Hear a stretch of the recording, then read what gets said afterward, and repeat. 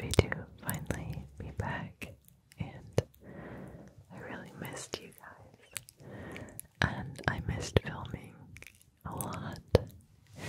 So I have some notes here in front of me because I want this to be a longer whisper ramble, and I don't want to forget what I want to say. So, first of all, why I was gone, most of you I think know, but I had elbow surgery on my right elbow on January 29th, and then on my left elbow on April 13th, I think. And basically the last 3 months of my life were very health focused. Very, very health focused.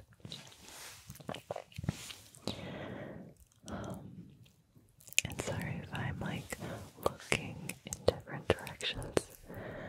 My computer's over here, so I'm just making sure things are going as they should. I feel a little bit out of my element because it's been so long since I filmed a video. So I had ulnar nerve transposition surgery in both elbows, and the ulnar nerve is a nerve that runs through your elbow canal, tunnel, I guess, and mine was really painful on both arms, more so on my right arm because I'm right-handed, so I just use that arm more often than my left one. And I've had this for like 10 years, so it got to the point where I couldn't wear long sleeves anymore, and I could only sleep with my arms in like a certain position. So it was really affecting my life a lot, and just very painful and very distracting from my life because I was always so focused on the pain. So when I was living in Germany, I had seen different doctors, and no one really knew what was wrong with me. So when I moved here, I kind of got referred to a doctor who had had the same surgery as me, and he knew exactly what I was talking about, which was just like, hello stomach, a huge relief, because it was the first time in 10 years that anyone knew what I was talking about. And yeah, he specialized in what I needed to have done. So I got really lucky when I moved here.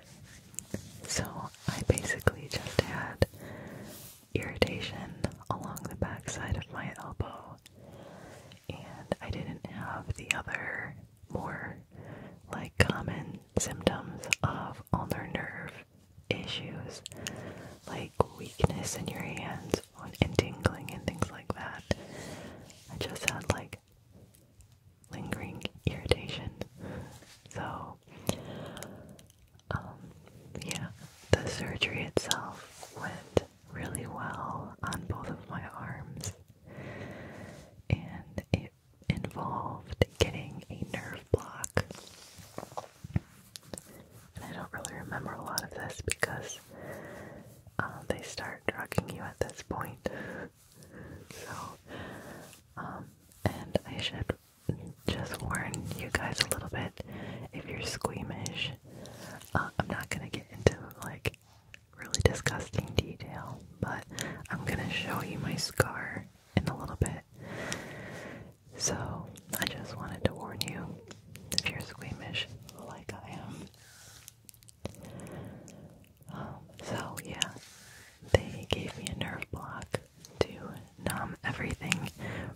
shoulder down, and my arm was like that for 2 days, and it felt like 100 pounds. It was so heavy.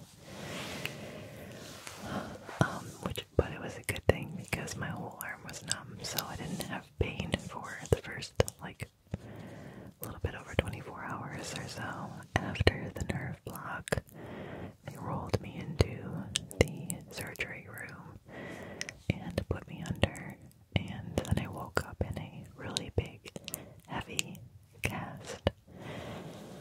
And I had that on for about 5 days. And after they took that off, they put me into a different kind of place, which I'm going to show you.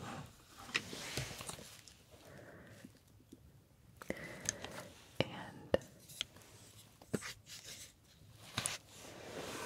it's locked at 90 degrees, so that my elbow would be locked at 90 degrees.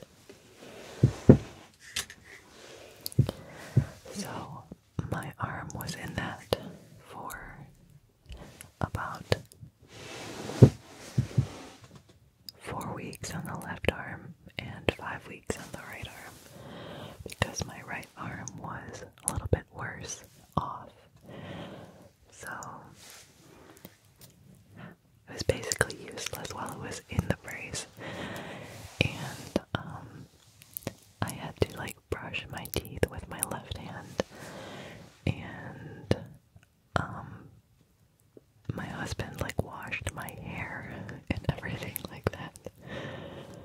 So it was pretty intense that time, and I'm just glad it's behind me now. And I still have some healing to do, but for the most part, I am kind of getting back to my normal daily routine now. So I'm going to show you the scar now, and feel free to look away if scars gross you out. So this is what it looks like, and it's still pretty pink, as you can see, because it's kind of newish. But they took the nerve from this part of the arm and they just put it into the muscle belly in front of the elbow, so that when I do stuff like this, bend my arm like this, it won't get irritated as easily. So, yeah.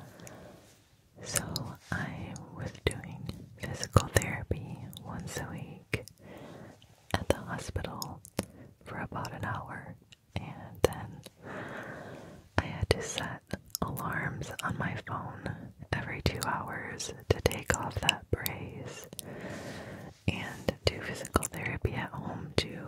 Basically just wrist exercise like this. You turn your hand, your wrist up and down, and try to get some motion in there, and also for my shoulder as well, because the brace is kind of heavy. So basically the exercises were just to prevent the shoulder from getting really stiff. Yeah. So a lot of people have asked, like, what caused the problem with my elbows, and I think it really just came from like repetitive strain and not taking breaks when I need to, working through pain and stress and things like that. So the last 3 months I've been trying to rewire my brain, I guess, because I'm the kind of person who likes to start a project and then I just have a really hard time walking away from it before it's done. So yeah, it's important to take breaks and to listen to your body.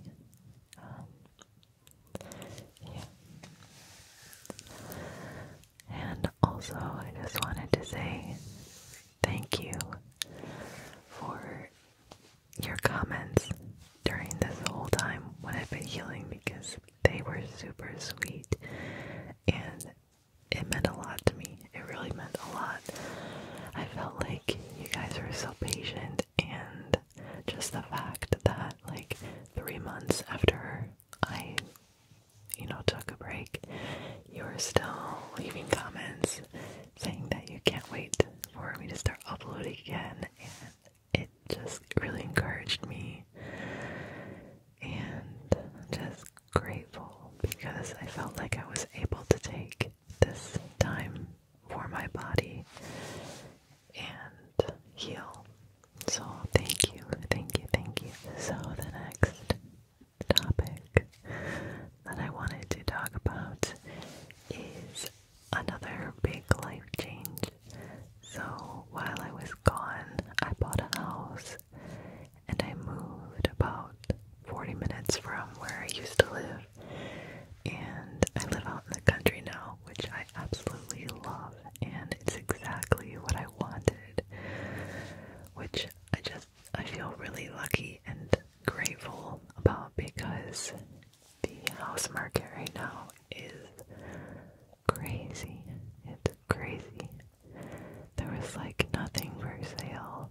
I was looking in 2 different states, and there was nothing for sale in the other state that I was looking in, and almost nothing for sale here either. And houses were being bought before they even went on the market, and that's what I had to do here as well, is put in an offer before the house was even on the market, which was kind of risky, but I just knew that this was the house that I wanted. It has everything that I wanted. It just checks all of the boxes. There are trees everywhere. There are trees in front of the house, around the house, acreage behind the house with trees, and I just love nature and birds, peace and quiet. And I live sort of in the middle of my street, away from the main road, and it's just like in the quietest location on the street, so it's pretty conducive to ASMR. But I'm also a little bit nervous because I'm no longer filming in the booth, and I'm so used to like total silence. So this recording, for example, feels a little bit unpolished, but it's something that I kind of want to get used to, because I enjoy filming in a room more than I did in the booth. It just feels more open, and there's more space for my equipment, for new lights and things like that. Like in the booth, I had a ring light, and it was the only light source in the whole room, because I didn't have space for anything else.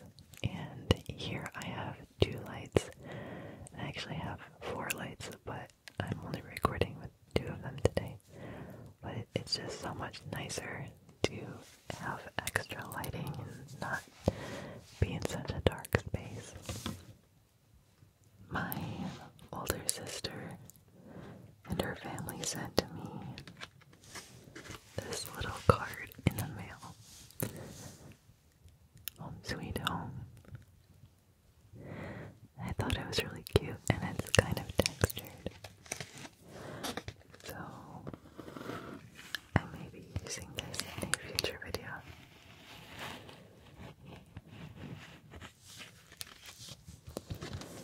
And my parents also sent me a card that is also textured. Home is where you hang your dreams.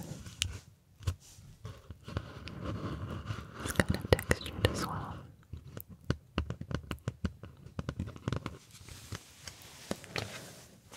So, I now have glasses, and I have a couple of different glasses that I want to show you. They are prescription. I went to the eye doctor, and she did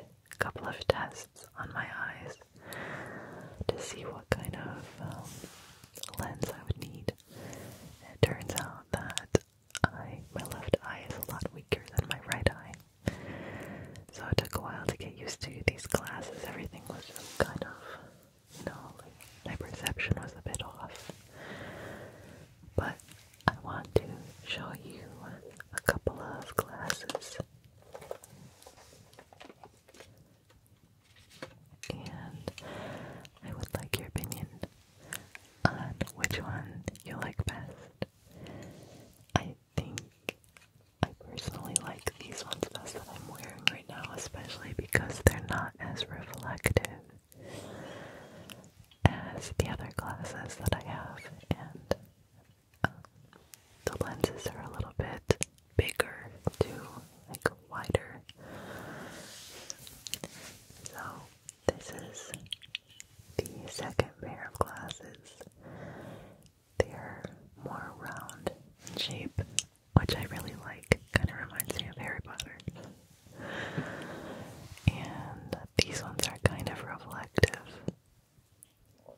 But actually where I have the lights today, it's not too bad. So they have some gold, rose gold on the side, and black frames. And then I have another one that's very similar, so I'll grab that.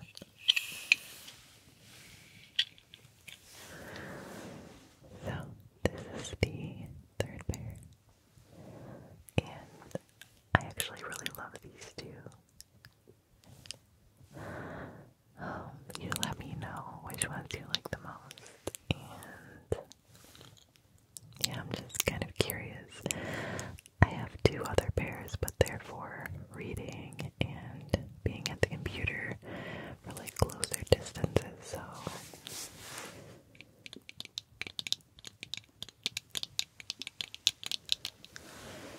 maybe I have to do some lens tapping with these.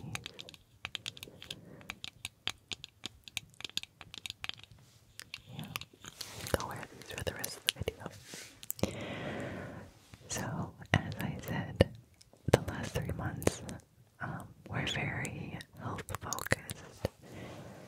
So I started an eye routine every day, which has helped my eyes to stay a lot more relaxed and not get strained as easily and not be as light sensitive, because I'm super light sensitive.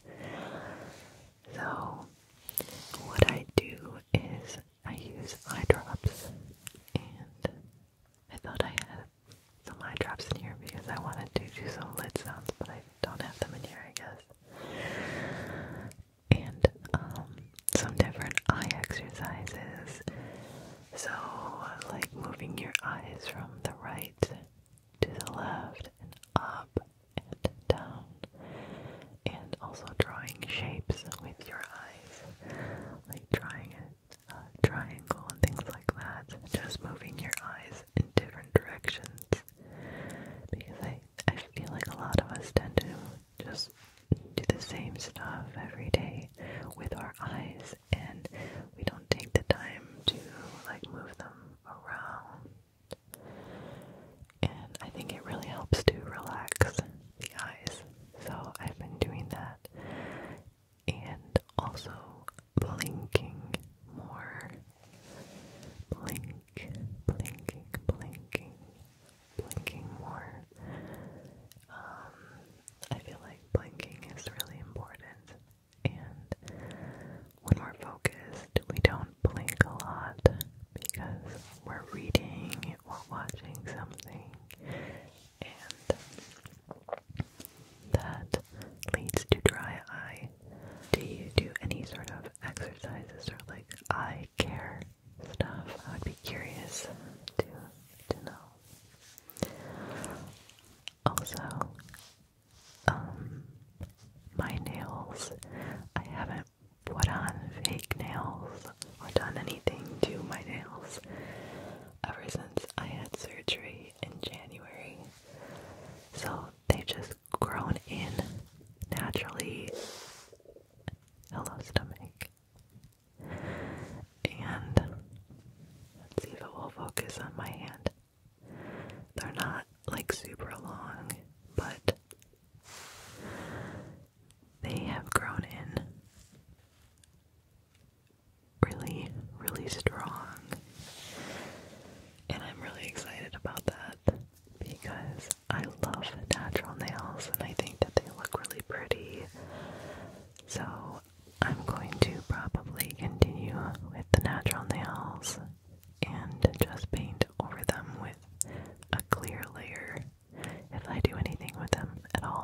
just really enjoying healthy nails again. So, the last thing that I wanted to talk about was some birthday gifts that my mom sent to me. She knits and sews, and she made some really cute stuff.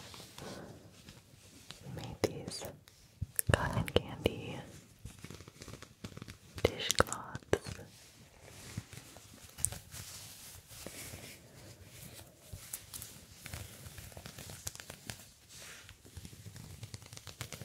That makes some really nice sounds.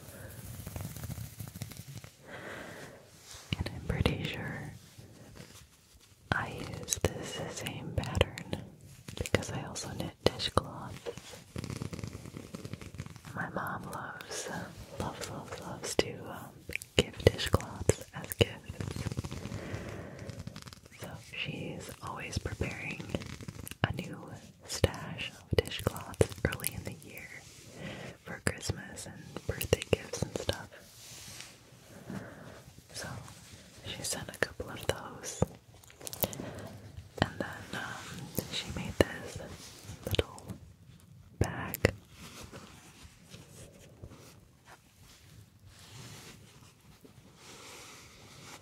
And it has different fabrics on it. And I think these are all like leftover fabrics from other projects that she's done.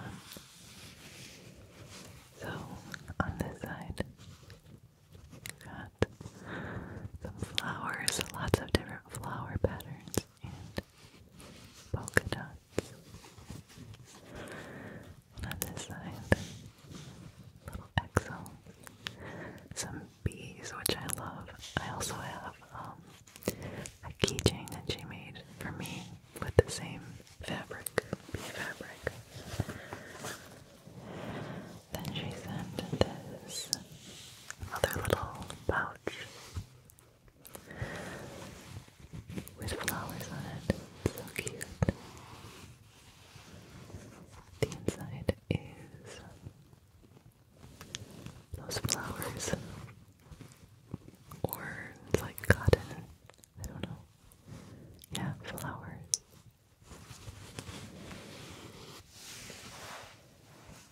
And then the last one. This one reminds me of Holland.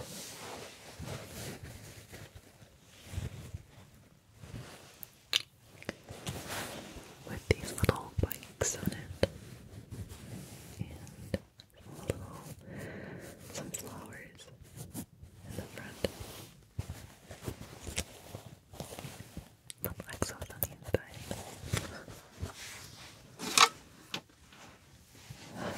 So yeah, thank you so much for hanging out with me and listening to my ramble about everything that's been happening the last several months. And please let me know what kind of videos you'd like to see from me.